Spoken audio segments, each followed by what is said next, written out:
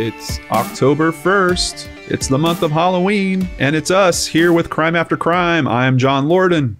And I am Danelle Hallan, and this is my spooky month, so I'm very excited to be here. Oh, wow.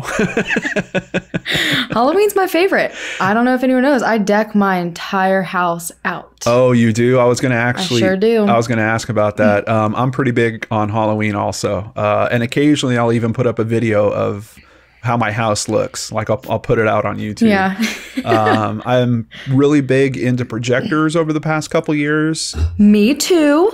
Okay. Relatable. Okay. What kind? What kind of projectors are you using? So, it's really cheesy ones we get from Target, but it'll just be like ghosts, you know, just kind of like floating around on the outside of the house. We have snowflakes for Christmas too. Yeah. So I've got 2 of those ghost sets, and I have this big sidewall to the house, and I put both of them on that same wall. So it looks like there's like a ghost dance that's going on that sidewall.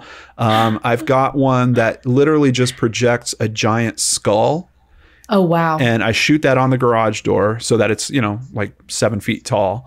Oh my gosh. And then I've got one that shoots lightning, like it looks like lightning flashes. And I have that all around the skull head. So there's these lightning bolts that kind of come on and off. And that one has sound. So that's pretty awesome. Yeah. So there's lightning sounds that go on with that. But the real centerpiece is I learned about this company called Atmos FX. And they do different things that you can project into your window. So on the second floor, I've got a window where I put this little thin plastic that acts like a screen, and I project what looks like ghosts in the room up there. So, and I'm not talking like cartoony ghosts. I'm talking like they actually have actors that dress up in costume and they put all these kind of ghostly effects around them. And I run that through a sound system that I run down by the door. One year, a little girl came up to the door and she's like, "Why is your house so scary?" You're like, I just can't help myself. I'm sorry. Yeah, I know. So, that's how far I'm going. I'll be sure to send you a link to a video. I was about to say, I need to up my game because, you know, I didn't know they made that kind of thing for Halloween. I know I went to one house for Christmas one year and they had a projector similar to that with Santa. Like it looked like he was putting presents at the tree. I was like, that is the coolest thing. How do they do this? I'm going to need that because I mean, we go all out. We started a whole competition within our neighborhood. Awesome. Well, that'll give you the leg up for sure. So that company, they also do the Santa stuff. They've got all kinds of different projections and different packages. And of course, you know, I bought the individual ones that I wanted and then did my own video editing work on it so that I could get it the right length and added all this creepy music under it and all that. So yeah, it's a projector. You got me beat, John. Well, and you still need a projector. So you can buy like a cheapy projector. I bought like a $50 projector or something on Amazon. But the hardest thing is actually the screen, especially if it's rear projected. They sell fabrics that you can use for that. But I've done it with just like almost like a really light cotton material or almost a clear plastic. But you know how sometimes it's kind of white? They like milky looking? Yeah. Exactly. Like a milky looking plastic. That works pretty good for rear projection. So bunch of Halloween tips for everyone. I know. To start off the episode. I know. Well, you're with 2 people right now who love Halloween, so you're in for it. Yep. Settle in. We've got more for you. But before that, we want to remind you how to vote for episodes of Crime After Crime. And remember, after the episode publishes on the 1st of the month, you have up to 7 days to head over to the Twitter account @CrimeAfterPod. I've been really good about pinning the poll there, so it's usually right at the top. You can vote for whichever favorite story you have right there, or you guys can also vote on the YouTube version of this. Just hover your mouse over the screen or just tap your finger on the screen and it should pop up a little eye. You just click that, you vote, bada bing, bada boom. Don't know why it was so difficult for the whole first year, but I'm super proud of all of us. Yeah, we all figured it out together. We did. And we also figured out that eye is the eye missing from Danielle's name. And now we know where it is. We've solved lots of mysteries this year. I'm really happy. But we also now have voting results. Yes, we have voting results with Danielle for episode 1 of season 2, Florida Man. What happened, Danielle? All right, you guys. John wasn't lying, I don't think. On Twitter, he beat me by 60%, Well, he had 60%. I had 40%. All And then right. on YouTube, I was absolutely blown out of the water. I only had 28% of the votes, while John had 71%. Do you hear that? He won. Do you feel that? I feel it. I do. It's the season of revenge, Danielle, and it has started with my victory. Thank you. Thank you, listeners, so much. You know what? I'm going to give you the mug, but you can even ask John. I forgot it. I had to go run and get it real quick. That was me just not wanting to hand it back. Yeah, but you know what? Talk to your psychiatrist about that, Danielle. Here you go. We already blew it. Yep, there we It's go. okay. We're starting off the year right. Right. Bringing it in perfect. We had to blow the mug hand off. We did. It wouldn't be crime after crime if we got it right. It sure wouldn't be. But Ooh, good limeade. job, John. Thank exactly. you. Thank you. Exactly. Yes. It's delicious. Yeah, and thanks to everyone. I was so proud of that episode. I love that episode. That was great. Yeah, I love the stories. I love all the additional stories we had from other people in the community, the cameos, all that stuff. Really, really fun. And part of what I'm looking forward to in the season of revenge is me winning this so that Danielle has to plan some type of anniversary special. And you know what? The funny thing about this is that it's giving me so much anxiety already. I'm terrible at planning things. I'm the kind of person that like will have a great idea, but like way too late in the game. Okay. Way too late. So I'm already trying to think because I'm scared already. You scared me last episode. You brought a good one. You won. You're here. And how am I supposed to outdo DB Tuber giving a big thank you? Oh man, You know, yeah, and that's congratulations. And Yeah, that's a tough one, but you've got a year to think about it. So don't freak out, but it's okay to be scared because we're in the month of Halloween. And exactly. we wanted to share, obviously we've given you some decorating tips, but we wanted to also give you some other tips so you and your family stay safe. And some of these are certainly about children for parents out there, but we've also worked in some other tips. And I just want to mention that the National Safety Council has guidelines that they publish over on their website at nsc.org. So we're using some of their guidelines. I've added a little bit to it. I've got one tip in particular for some of you college students out there I really want you guys to hear. Let's share some details. How can people stay safe, Danielle? So children are more than twice as likely to be hit by a car on Halloween than any other day of the year. If children are allowed out after dark, fasten reflective tape to their costumes and bags or give them glow sticks to help increase their visibility. And this is actually one tip I already use. My kids are always covered head to toe in glow sticks. Yeah. Well, as a kid that got hit by a car, I can tell you, yes, please, please, please do this. It kind of tripped me out when I first heard that stat. I had never heard that before. Twice as likely to be hit by a car on Halloween. And of course, you've got all these kids, running all over the place, and sometimes they're wearing dark costumes. It's just a little recipe for disaster. So we want to be safe. Also, think about these conditions when you're buying your kids those costumes. Obviously, brighter colors are more visible, but then you also have that masks might obstruct their vision. So really think about that when you're getting your kid dressed up and sending them out. And I know kids want to be certain characters. The Scream character was famous for a good long stretch, and that's basically just a big black cloak and a mask. And but there's also those inflatables now. People wear like the inflatable T-Rex costumes and all of that. First of all, you're not gonna be able to get out of the way fast enough. Right. And then second of all, there's no way you can see anything right. Yeah, absolutely. So really, work with your kids to pick some good, safe costumes for them. And Danielle? And if you're driving on Halloween, watch for children walking on roadways, medians, curbs. Be sure to enter and exit driveways carefully, also alleys as well. And that's another big one. I know in the neighborhood I go trick-or-treating, people sometimes will fly out of their driveway. And I mean, it's almost like they're frustrated in a sense because there's like hundreds of kids and they're just trying to get out. But be patient. Yeah. It's a one night of fun. Yeah. And you also have those quick situations that happen. Sometimes kids will be chasing each other and all of a sudden someone will go running out into a road or something like that. Yep. So be extra, extra safe. This is a really good consideration that I didn't think about. You might want to remind your younger, more inexperienced drivers to do as little driving on Halloween as possible.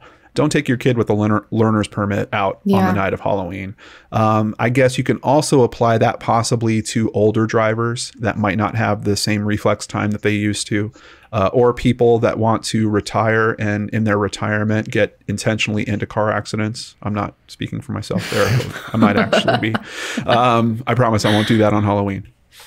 And also, if you're walking around, remember to put electronic devices down, keep your head up, and always walk. Don't run across the street. And this is actually one that I've seen end badly before on my own. Kids, you know, trying to text and take pictures and Snapchats, and they're not looking, and they cross the street thinking they're safe, and there's a car coming. So be very careful.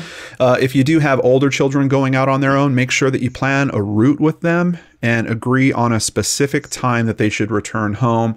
You might also want to consider having a family tracking app on their phone. Also, remind your children not to eat anything they're given until they bring it home and you have a chance to inspect it. And that's not like the parent sarcasm where like inspection means eating it without them knowing. This is a real inspection. Actually make sure that they're not eating anything dangerous. Oh, Danielle, you don't take all the best candies from your kids during the inspection? I may do that. I may take a lot of their Twizzlers. There's a fee. There's a fee for the inspection. Yep. And this is something, my personal addition for the college age kids out there. Please don't go to a bar alone. And whatever happens once you're there, especially don't leave a bar alone. If you've been drinking, stay cautious on bridges and around water sources. I'm telling you guys, honestly, from the bottom, from the bottom of my heart, there are far too many of these cases where we see someone that's out with a group of friends, they leave their friends, and we don't see those people again. And it's terrible. And I don't know how else to raise awareness to this. That's why I'm actually including it in here. So please, please, please stay safe. I want you guys to have fun, but please don't leave that group. And of course, everyone out there needs to stay away from real life haunted houses. Oh boy. Whoa. Yes. Or you could be like me when I was a teenager and go to them willingly and then wish you never had about 2 hours later. Well, Danielle, we're ready for your story. What do you have for us this month? All right. This one was difficult because a lot of the stories were really, really dark, a lot darker than I wanted to go. So I kind of decided to play into a very personal fear of mine. You know, I know we all have our fears, but I'm really going out on a limb with this one, and I'm hoping some of you guys possibly relate to it. I'm sure you will. So ever since I was little, I've always loved scary things like haunted houses, all the scary movies. Like I just said, I would drive out to the middle of nowhere with friends to investigate abandoned cabins, homes with haunting histories. I actually have a couple of those on film, but despite my love for the excitement of it, I had a deep fear. Every time I started to poke around these abandoned and empty homes and lots, I was always overcome with the fear that someone was watching me, that someone was squatting in the home, or I'd even create more elaborate ideas. Knowing me, no one's surprised. That someone was, the person in there was watching me, and they were the reasons for the home's demise to begin with, along with all the people in it. I was even scared of my own home half the time. I was the kind of person that checked around the corners. The shower curtain could never be closed. And then every single door either had to be fully open or fully closed. There was just something to me, and still is something to me, about a place meant for comfort and safety being invaded. Unknowingly, that sent chills down my spine. So the story I have today is that nightmare for me come true, and a nightmare for a lot of people for about 6 or 7 years. So, in 2007, authorities started to investigate a string of burglaries that were occurring in southern and central Utah along Iron, Kane, and Garfield counties. It was obvious to them that all of the burglaries were connected and likely being done by a single person. Someone was breaking into the cabins that were typically used as summer vacation homes during the winter, and in every cabin there would usually always be an empty bottle of whiskey, signs that beds had been slept in, food was always missing, and even scarier, the home's guns. So that's already terrifying. The idea of someone being in your personal space, I can't do that. And whoever was breaking into these cabins was absolutely dangerous. After taking the home's guns, they would often shoot up the inside of the cabin. There were even instances when religious pictures were taken off the wall and shot until unrecognizable. It seemed that this person was squatting in the home until all of the supplies were gone, and then they'd move to another. And at some of these cabins, the person responsible would even write notes to the owners that they would find later on, thanking them for their hospitality and signing it as Troy James the Redhead. Imagine coming to your cabin. Wow. And, he would even use the restroom in places he wasn't supposed to. Right. Uh-oh. So authorities began to worry they had a dangerous hermit mountain man roaming through their counties. They sent out a warning to the locals that this man was possibly armed and dangerous. This man appeared to show very antisocial behavior, and they had no idea what his agenda really was or if he would harm a cabin owner if they got in his way. And based on the timing and things taken from the homes, they believed this person was living off grid. Yeah. Yeah. Obviously, this created a ton of different myths.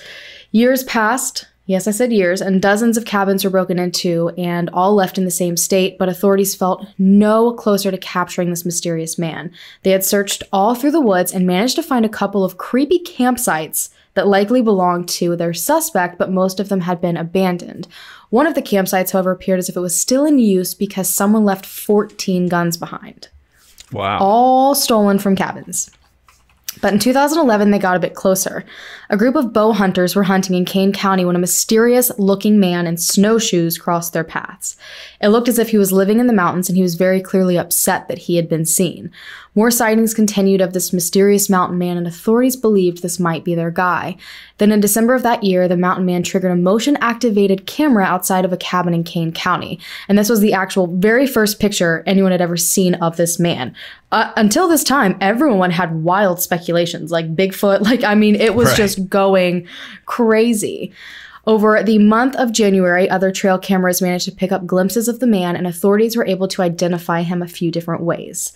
In a break-in that occurred in 2009, fingerprints had been left behind, I think on a window frame, and they were able to match this back to a man named Troy Knapp. And Troy Knapp matched the picture of the guy with all the tattoos and everything seen in surveillance. So it turned out that Troy had a long history of criminal activity.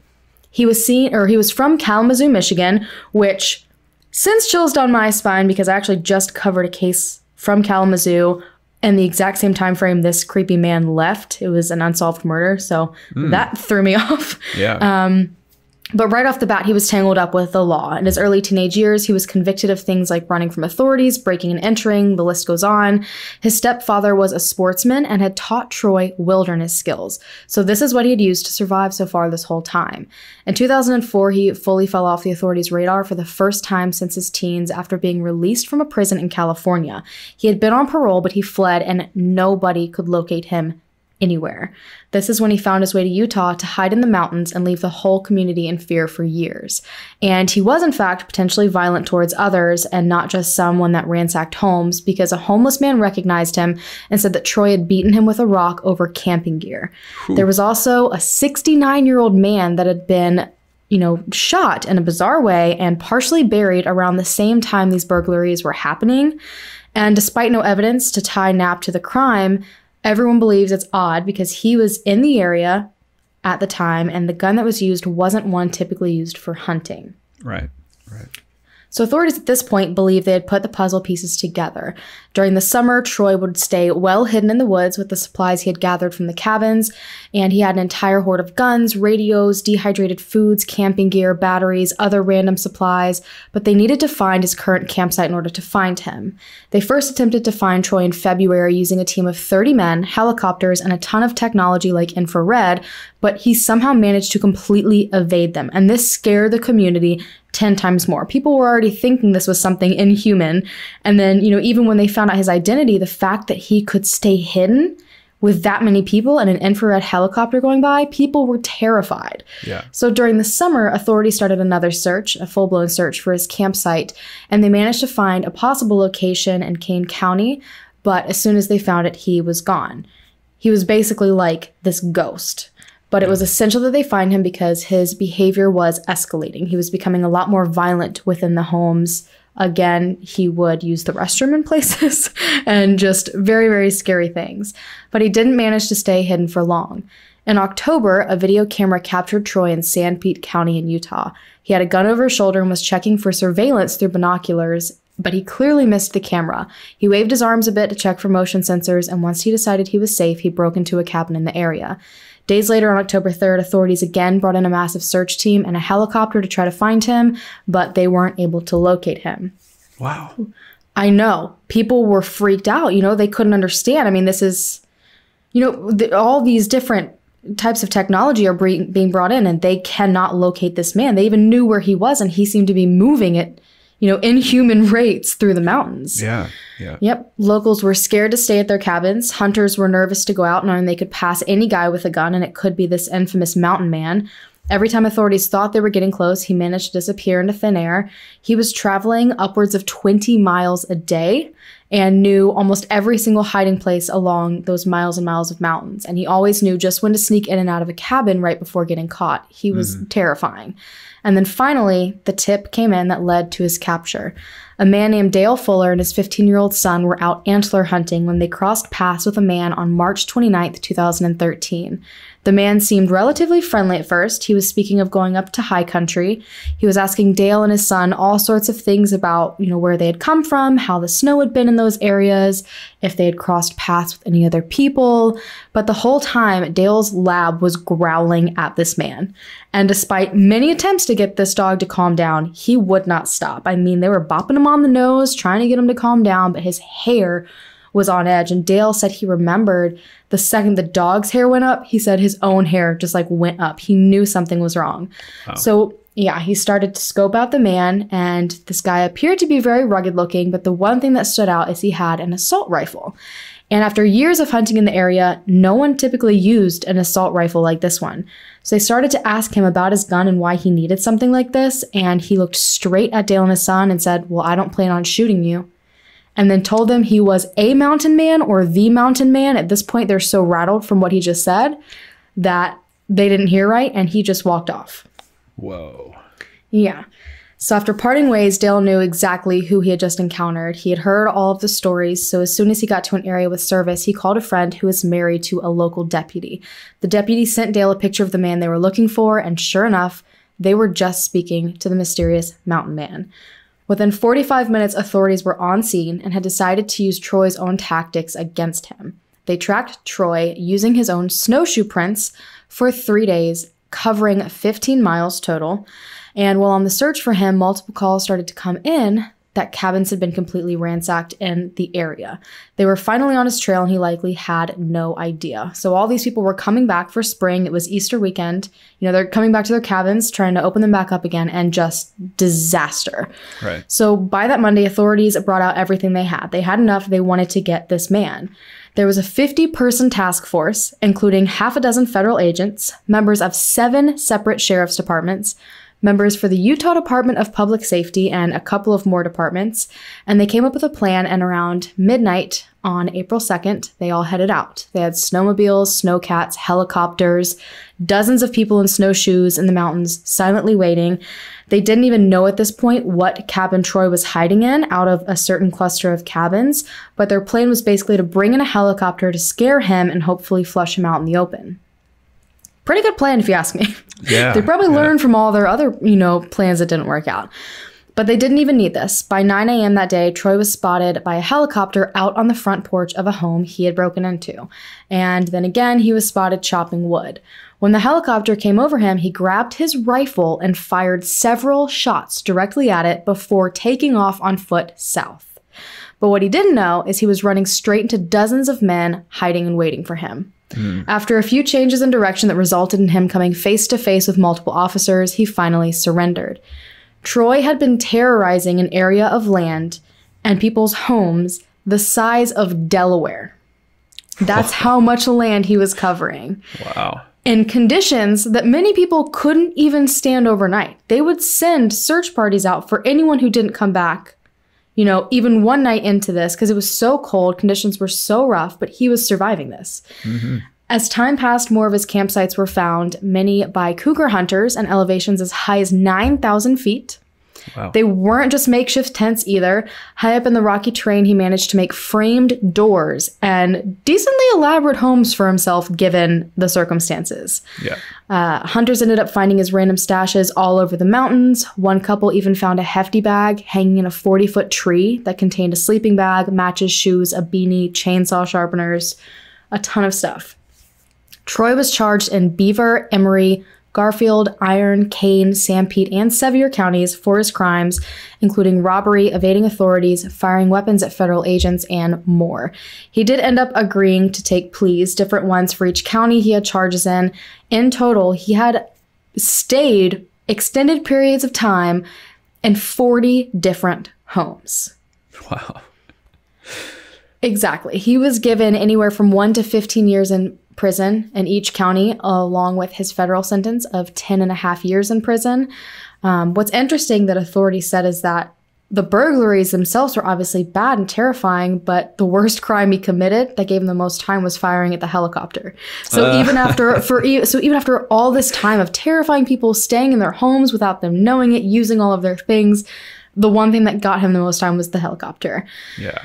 He apparently, to officers, seemed very relieved to be caught. He compared himself to Robin Hood and said that he was only taking the things that he needed from people that didn't need it.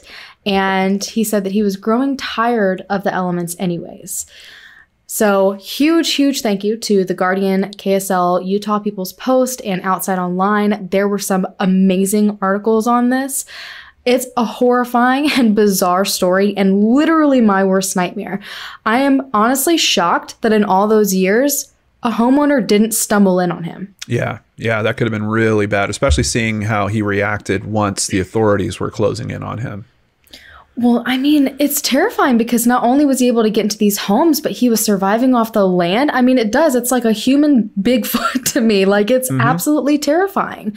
And, you know, he was approaching these cabins in the middle of the night or early in the morning when it was still dark.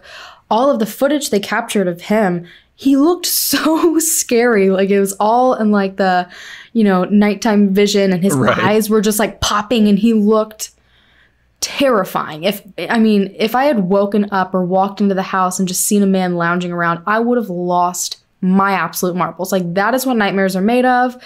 Every single scary movie that I've watched and has terrified me involves some sort of cabin in the woods. There's actually this one game. I don't know. I think it's only for PlayStation. It's actually like a scary story time game, like a storyline of a cabin in the woods and people watching them and murdering them off one by one. This is like literally what my nightmares are absolutely made of. And he did it for 7 years. Yeah. Crazy. He wasn't tied to any of the other crimes, though, that people thought he might be related to. Nothing to do with. Not that they know of. They weren't able to really link him to anything. But I mean, I'm sure he went through guns like no other. He had 14. There's no telling. There could be stuff all over the mountain. I mean, they found stuff everywhere. Again, this was the size of Delaware. But it created so many issues within the community. And it was interesting reading up on it because there were quite a few people who took it into their own hands to find this guy because no one knew, you know, anything about him for the longest time, what he looked like, what he wore. It was like this big question mark, and obviously people's imaginations are going to run wild. Yeah. And there was like this saying all over town.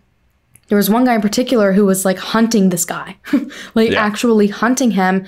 And he always stationed up in this one canyon looking for him. And the whole thing around the town was honk before you enter the canyon or you'll be shot. Thinking it's the mountain man. I know it literally created so much fear in this entire community. Right. People were hunting him. Yeah. I heard of a case similar to this. It's called the North Pond Hermit case. And I think this guy was at it for a couple decades. Wow. But it was weird because people recognized the type of stuff that he was taking. And it was mostly like survival stuff. Like he would clear out their fridges, you know, batteries, things like that. They did eventually track him down. And once again, trap cameras came into play. And there was someone that was also hunting him, but it was someone that worked. He was a ranger, if I recall correctly. But they brought him in and they charged him, but it wasn't crazy, like a crazy amount of time, and it wasn't a crazy amount of money. And he's been just trying to kind of reacclimate to living in society with everyone else. Because after decades of living in that way, it was like he didn't even know how to fit in. And he wound up being this really educated, very well-spoken guy. It was just this bizarre way of living that he wanted to do, and he wanted to be out on his own, and he needed certain materials, and he would just kind of break in around this one neighborhood. And it even got to the point where people were like leaving him letters outside and just saying, you know, what do you need? Just tell us what you need. Just let us give it to you. Yeah, we'll just leave it. We'll leave it out here for you. Yeah, exactly. Don't break in. But even around that one, also the same thing. People are thinking, is this Bigfoot? Is this, what is this? What's happening with all this stuff being taken constantly? Exactly. And this guy, I mean, the amount of efforts law enforcement put into finding him. Yeah. And, you know, they would have a specific location. They would see a burglary, recognize a pattern, and they'd immediately get people on the ground. A ton of people, helicopters involved, and they couldn't find him. That's terrifying. And I mean, they would cover miles and miles. They had basically had this map and this kind of equation put together of how far they believe he could get based on like other searches they had done, and they couldn't find him in that area. So they're trying to guess how many miles a day he's moving. Yeah. And I mean, they just kept expanding and expanding and expanding, and he just wasn't there. He was literally a ghost. Mm-hmm. And, you know, he was spending extreme amounts of time in these cabins. Yeah. He probably spent months in some of them, and not a single person noticed. The fact that no one walked in on him is absolutely terrifying to me. Yeah. But I've seen kind of the same angle as well, where a reporter he kind of was having this meltdown moment after his picture was released because he knew he could be recognized. Mm-hmm. And they were saying, if this man had been out for any extended period of time alone like this in the woods, that kind of isolation, and what it will do to you, it was the same thing. They're like, you know, he might not even value life anymore, or like human life. Like he could be totally on a separate page as everyone because he's been isolated for so long. So it was scary. I'm sure they had conversations. I don't know if this information would be public, but I'm sure they asked him about, hey, you know, on this particular day when we were out searching for you, like, where were you hiding? I mean, is he burying himself in the ground so his heat signature isn't being found? Or does he have a cave system that he has worked out in the area? Like, there's so many questions. I'm sure he answered them, though, because he answered a lot of stuff. He even straight up told the officers, he was like, yeah, I just don't like people. It's not that I want to hurt them. I just I don't want to be around them. So, I mean, he sat there with a map and showed them all the places that he had been and what times he had gone there. And so he was open to giving information, but he spent a lot of time scaring the crap out of an entire community. Well, I'm glad they brought him in. And to your point, I'm glad that something really bad didn't happen with one of those families running into him, especially knowing how well armed he was and, you know, always looking for weapons. So interesting. Well, I guess it's getting closer to that time where I'm going to tell my story. But before that, we're going to take a very short break. We'll be right back. Hey, Danielle, what are you doing November 8th through the 10th? Well, John, I'm glad you asked, because I will be at the American Crime Festival, where the world's leader in true crime, media, podcast, and citizen detectives are coming together all in one event. That's right. American Crime Fest is happening in Wildwood, New Jersey, and will include star-studded presentations and compelling panels from the world of true crime, like Aphrodite Jones going toe-to-toe with Larry Pollard to debate the owl theory from Netflix's The Staircase. And let me tell you, Danielle, I'm excited. Yeah, I heard Aphrodite actually talk about that theory once before. To say she's passionate about it is a vast understatement. Quite honestly, she gets pissed talking about it. That makes me even more excited to see it. Yeah. But one other cool thing is that you guys will be able to go behind the scenes with your favorite podcasters like us, listen to experts discuss evidence and their theories on notable cases. And the lineup looks pretty good so far. Absolutely. Please visit AmericanCrimeFest.com for more info, including the current lineup. Stay tuned. Keep visiting, because they're constantly adding new personalities, presenters, and topics. Don't miss the opportunity to meet, mingle, learn about, and discuss your favorite cases with your favorite podcasters, true crime TV personalities, and other citizen detectives at the Jersey Shore along the beautiful ocean front. Join us in Wildwood, New Jersey on November 9th and 10th for the American Crime Festival, and don't miss the VIP event on the evening of November the 8th. That's right. Come hang out with Danielle and myself at American Crime Fest. Welcome back, everyone. Well, here we go, Danielle. It's time. I'm so nervous. Uh-oh. Why are you nervous? You're afraid I'm going to scare you with my story? No, you just mean business this season, and it's scaring me. Let's see if the season of revenge can continue. All right. Well, a lot of you out there know I got my start in true crime covering the Elisa Lam case, which took place at a creepy hotel. The Cecil Hotel was home to at least 2 serial murderers, the site of numerous suicides, and of course is where Elisa Lam's body was found in a water tank on top of the hotel in 2013. We all trust hotels to keep us safe. But did you know there was a hotel designed and built to do the exact opposite? Originally referred to by locals as the castle, it would eventually be called the murder castle by local law enforcement. Some people even believe that the man that built it may have been the same man known as Jack the Ripper. If you believe that or not, Herman Webster Mudgett, or as he's more infamously known as, H.H. Holmes, is often credited with being America's first serial killer and designed and built one of the most terrifying places in America. By all accounts, a con artist, Mudgett started his life of crime pulling off insurance scams while he was attending the University of Michigan's Department of Medicine and Surgery. Stealing bodies from the morgue and setting them up to appear to have died in accidents, he collected tens of thousands of dollars from unsuspecting insurance companies while completing his education. After abandoning his first wife, Clara Lovering, and their child, Mudgett ripped off the name of a respectable Chicago family and became Henry Howard, or H.H. Holmes. He moved to the Chicago community of Englewood in 1885, leaving a trail of other crimes behind him attached to his old name. And with his flashy and prominent new name, he was reset and ready to pull off more scams. The first scam would be finding another wife, and he's still technically married to his first. Even though he did file for divorce a few weeks after his second wedding, but that divorce was never finalized. He would have a daughter with his new wife. Several years later, he would marry a third woman while still technically being married to the first two. Holmes found work at a local drugstore in Englewood, and he would eventually buy the store from the previous owner. Some accounts of this part of the story say that that owner mysteriously disappeared, but the 2017 novel, The True History of the White City Devil by Adam Selzer, claims that that's fiction and that the original owner actually lived well into the 20th century.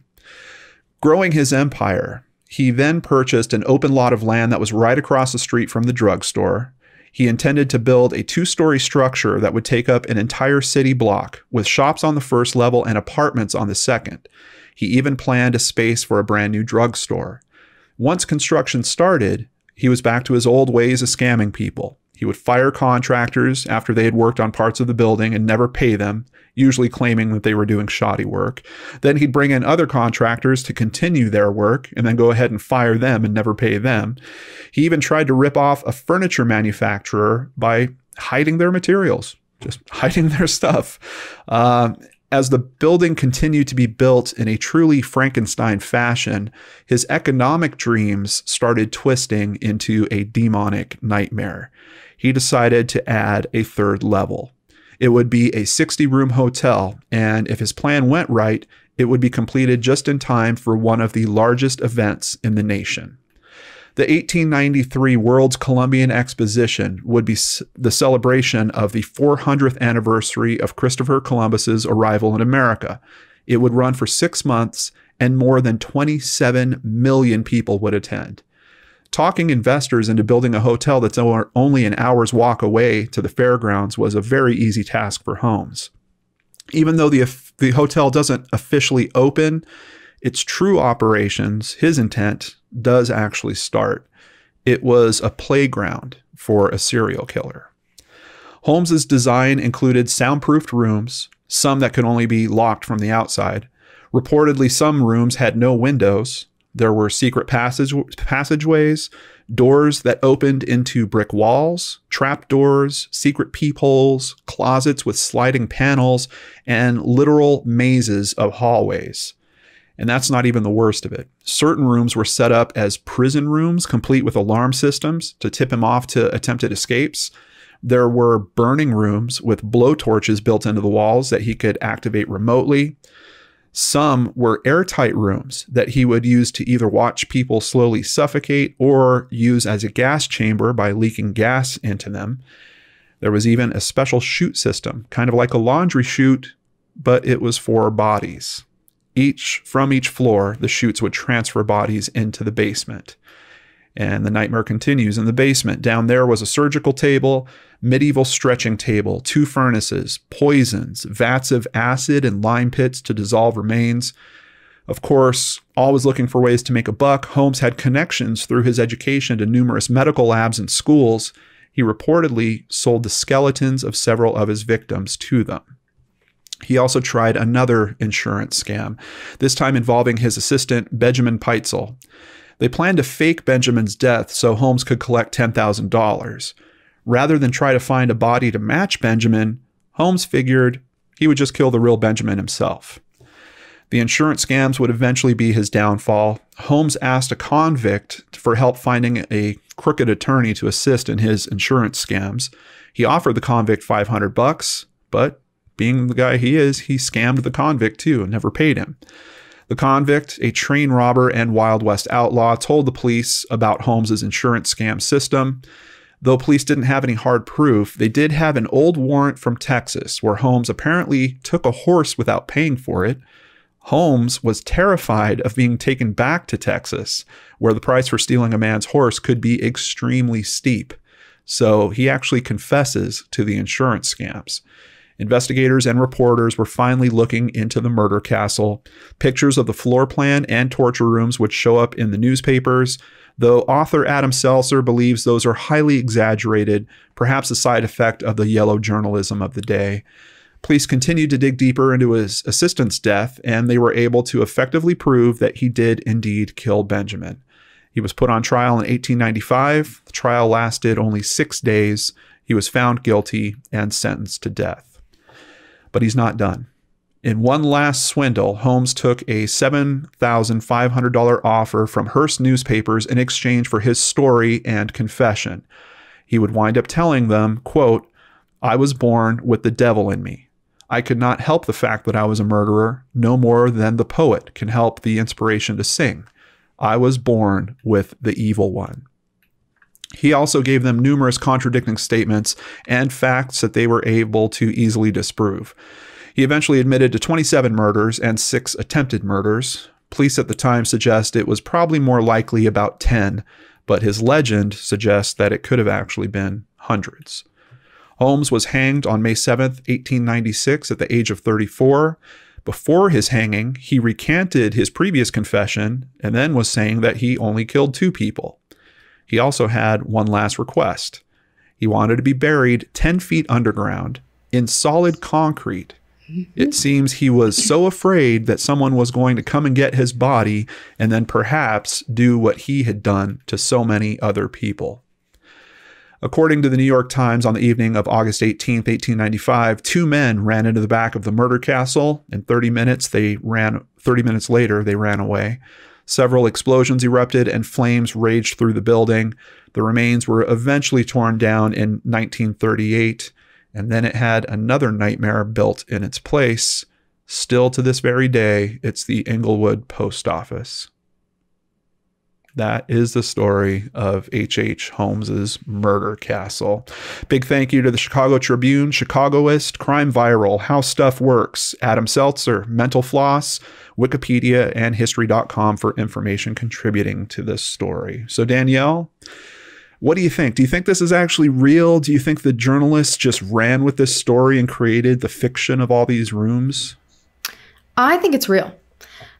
I personally do. I've covered him before on my channel. Mm-hmm. It was, oh my gosh, it was so long ago that I'd actually forgotten like half that information. Yeah. But I mean, I think it's real. It does seem super elaborate and kind of high tech in a way for the time period. Mm-hmm. But I'm telling you, I've also covered Belle Gunness, and that's a female serial killer. I don't know if anyone's aware of her. And some of the things she did are absolutely outrageous. But I mean, that one's been proven true. Yeah. So, I mean, crazier things happen, which sounds insane, but he's wow. Mm-hmm. Yeah. And, you know, I didn't want to lean too heavy into the details of some of the murders that he did because they're brutal. And they are. Quite frequently they're focusing on women that he's taking advantage of as well. But if you do look into the history of him, and there's numerous books about him. There's documentaries that you can watch. There is a clear escalation of behavior, which we sometimes see with serial killers.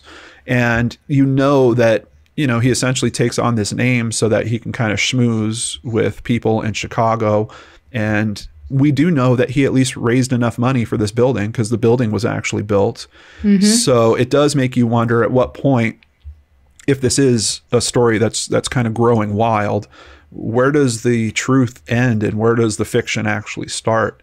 I don't think, I doubt that there was very, very insane criminal acts that took place at that location.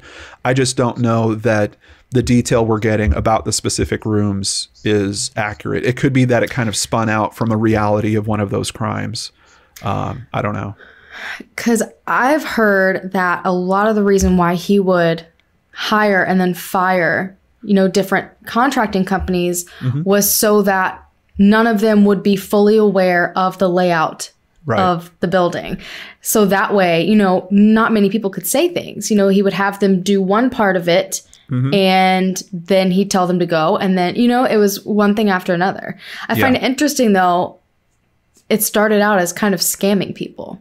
Yeah. It's that escalation that you were talking about. But that's horrifying. I mean, he would lure people in there. I personally know some of the stories, and I mean, he would trick the crap out of people. Yeah. Promise sometimes all these employees. things. Yeah, and sometimes exactly, even employees. And obviously what he did to Benjamin, but there was other employees also under the guise of, come work for me. And all of a sudden they turn into a victim.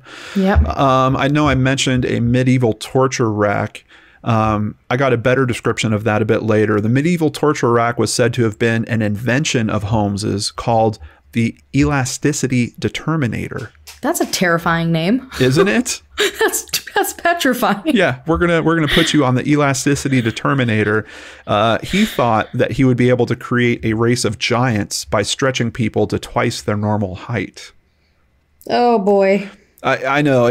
Honestly, that's one of those things. I don't know if that's true either. I don't know if that's information that's just kind of coming out because he went to medical school. I was about to say, for someone so smart, I don't know. Yeah, I don't know.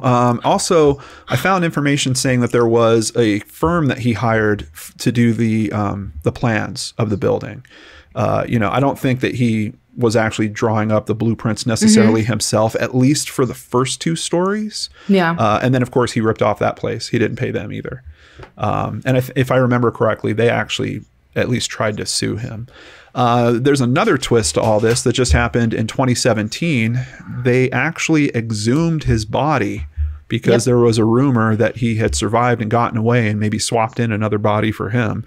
When they did, the clothes, they said, were nearly perfect because of being encased in concrete. And even his mustache was still intact. They did use his teeth to confirm his identity. This all happened around the History Channel series American Ripper, which kind of touched on, the fact is he related, or is he actually Jack the Ripper as well? Yeah, which I personally don't believe. I don't know if I do either. But how scary is that, though, that authorities in 2017 were so terrified of the idea that he could have gotten away that they exhumed him out of concrete. Yeah, pretty insane. And then when they did, they also talked about the fact, it's strange because the clothing was preserved, but the remains didn't hold up at all. Like they weren't even able to do a DNA analysis. So that's why they kind of leaned on dental records for the confirmation there. So, yeah. Man, you beat me again on that one. I know it. Oh, I don't know. Don't count yourself out. My cabin in the woods is like totally a me personal fear. Yeah, it is terrifying. And it's probably a little early to tell you guys about this, but I worked with someone that is writing a book on the Elisa Lam case. And the Cecil Hotel, seriously, you really want to look into the backstory there. And this book it's a really, really well done book. It's not out yet. I don't think it's going to come out until about February. So I'll tell you guys more about it as we get closer. But yeah, the Cecil Hotel, I almost thought originally I should just do it about the Cecil because that place is truly terrifying. Absolutely horrifying. Yeah, a lot of people consider it, like, if there is a place in this world that has negative energy and it's making people do bad things, people think it's the Cecil Hotel. But what I appreciated about the H.H. Holmes story is it's a nightmare that kind of he's creating. That is almost an outlet of his personality that is now being built into a physical manifestation. It's really, really dark. But I hope I didn't go too dark for you guys. I tried to keep it in crime after crime friendly territory. Well, see, me too, but that's why I think you beat me. Oh, well, we'll see. We'll see. H.H. Holmes is hard to beat. Yeah. He's up there. He's up there. Some people think he is Jack the Ripper, but even if he isn't, he's definitely up there in consideration of enduring stories. I don't think that story's going anywhere. No. So we did bump into some other stories in our research. Of course, we like to share those with you guys also. We're going to start with Danielle. What do you got? All right. Well, I don't have too many details. I was worried we wouldn't have time for extra stories because I had such a long one. But I stumbled across two of them that were absolutely insane to me. The first one was about a woman, and I can't remember the exact location or her name, but someone reported a lot of thefts in a graveyard. Like the different ornaments and flowers that are put out there, the little, what are they called? Help me, John. I'm losing the word. Statues. There we go. Perfect. Statues, gravestones, they would go missing. Well, they ended up connecting it back to this woman. She would go to the graveyard, steal all sorts of things, and then decorated her yard with these items. Are you kidding me? I'm being so serious. She had her whole driveway lined with gravestones, and she had all these creepy signs too that was like, stay out of my yard, like beware. It was terrifying. Who would want, I mean, who would want their front yard to look like a cemetery? But second, you're stealing I mean, a lot of these items have identifying marks on them, sometimes people's names, dates. How did she expect to get away with that? Wow, we got to save her for like World's Dumbest Criminal episode or something. That's crazy. She was a nut, and apparently she got like really mad when they came to confront her about it. But of course, the next guy was just like a full-on ding-dong because he got incredibly intoxicated and he went to a cemetery. And while at the cemetery, he pretended to be a ghost. Like, was saying boo to people and like making funny noises, like dancing all around the cemetery. I think he pretended to play football for a little bit and then went back to scaring people as a ghost. And he did end up being arrested for harassment in a cemetery. So. And his name was John Lordan. No. Surprise. Was this on Halloween at least? I don't remember. I know he was out drinking. I feel like it might have been. Wow. But. Wow. Well, people are wild. Yes, people are wild, and that's not going to stop as we go into, I've got one story I have to share with you guys because it really fits today's theme. And originally I wanted it to be my story, but there's not enough detail. It doesn't really go anywhere. But this is from the Tennessean. James J. Yoakum, 29, and 3 friends headed to Nashville Nightmare in Madison, a horror thrill campus with 4 separate haunted houses, an escape room, carnival games, food vendors, and more. And this is happening just last year. Oh, wow. Yoakum's group started laughing and joking with someone they thought was a cast member. At one point, the cast member handed Yoakum's friend, a female, a knife and told her to stab him with it as retribution for a teasing joke that was made. So now this is a quote from James. Keep in mind, we'd been chased by chainsaws, holding other weapons, all kinds of stuff all night, and it was all fake, he said. So she stabs me with it, and everything got really black. When Yoakum looked down, he saw blood pouring from a knife wound that went clear through his forearm. The thing I remember, he said, is the guy who gave it to her kind of freaking out and saying things like, "Oh, I didn't know my knife was that sharp. I didn't know. I'm so sorry." James was taken by ambulance to the ER at TriStar Skyline in Madison. The wound required 9 stitches. That is a nightmare. It was an employee. It was, at least from what I can gather, it was an employee. There was no charges really filed. It seems like the employee didn't realize that it was a real knife somehow. This place actually had like metal detectors when you were going there. Yeah. So there was no weapons that were being allowed from anyone that was visiting there. But somehow this employee gets this real knife. I heard a little bit more about the conversation. Like the guy was teasing the girl. James was teasing the girl or something. And then this cast member hands her the knife. "Oh, stab him with this." And it goes through his arm. So unfortunately, yeah, I couldn't find anything that happened as fallout of it.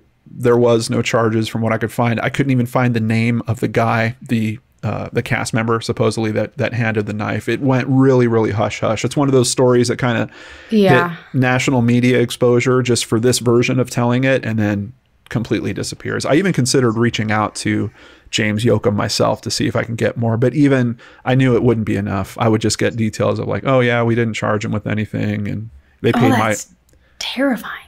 Yeah, they paid my hospital bill or something along those lines, and that would have been it. But can you imagine? My mind was going down the route, probably because of what we're talking about, of like some creepy person, you know, sneaking in, pretending to be an employee and like convincing other people to stab each other for like fun. That's terrifying. Wow. That's like where my mind was going. I was like, wait a minute. Yeah. And to your point, how do you not know? Like, you know, you're a cast member, you're hired to scare people. Someone gives you a knife, you're walking around with a knife. I mean, don't you at least touch it? I mean, you would obviously know it's not plastic. That is so strange to me though, because I go to haunted houses all the time, and I mean, they use like real chainsaws, but there's no blade or anything in them. They're not. It's not in a way where it could actually harm someone, because accidents happen. Think of the environment. People are running around screaming. Crazy things are happening. I just find it very hard to believe that this real knife just like magically showed up and he didn't know it was a real knife. But yeah, it does seem really, really weird. I do like going to haunted houses as well. As a matter of fact, I heard there's one in Madison, Wisconsin, where you have to sign a waiver and they won't allow children under the age of 13. So I'll be coming to hang out with you and we can go do that, because it sounds terrifying and fun all at the same time. Yeah. I also heard of another one I think it's in the San Diego area in California, where you have to sign a waiver and it can last for like 6 to 8 hours, and they'll like shave your head and torture you, and I think I know what you're talking about. I'm pretty sure I know what you're talking about, because they had like all these videos and stuff, like little 5-minute videos on places like this where you have to sign a waiver because like real things happen to you. And they've got a waiting list of like 20,000 people or something. Who the heck? To go through that. I know. That one seems a little bit intense. I don't want my head shaved. Okay? I know. It's taken me 6 years to grow my hair back out from almost being shaved. I don't need that in my life. I don't. Oh my goodness. Well, guys, who do you think is going to win this month? I already know it's going to be John. H.H. Holmes takes the cake, at least for me. But he's also someone that I've always looked into and been fascinated by. But you guys get to vote as well. All you have to do, again, click the I, go to the Twitter page. Who brought the best haunted house story? That's right. And Danielle, I know you'll at least get a vote from me, because I vote for you at both locations. Is this you admitting that you know your story's better? If there's only one vote, Danielle, just know that it's coming from me. The season of revenge is brutal.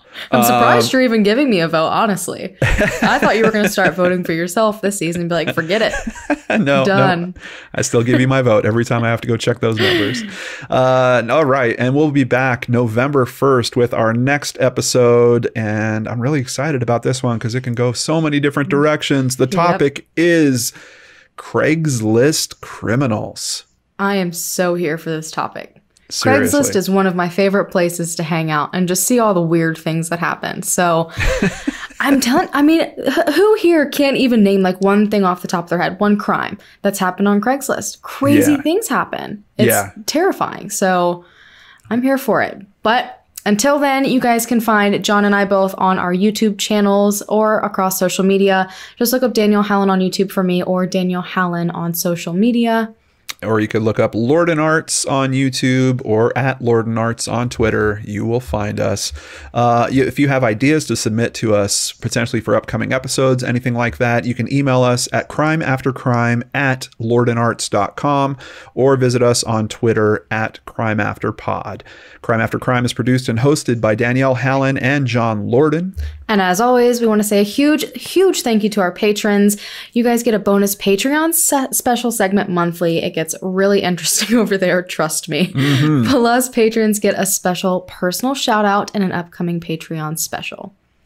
And if you enjoyed today's show, please take a little time, rate or review us on whatever platform you found us on. And really the best way that you can help others find us is to tell your friends, tell your family how much you love Crime After Crime. Also, do not forget we have a merchandise store. You guys can find us at teespring.com/stores/Crime After Crime. That's right. You can go there and be a winner every month with your own Crime After Crime mug. Maybe I'll just go buy one that I know I won't feel guilty about using. because the other one I have, that's, you know, strictly winning purposes only. Whatever, Yep. John. He's I'm holding with up you. his mug for those of you that can't see. He's enjoying it. I love but it. a huge thank you to you guys, and we hope you have a happy and safe Halloween, and we will see you guys next time on Crime After Crime. See you there.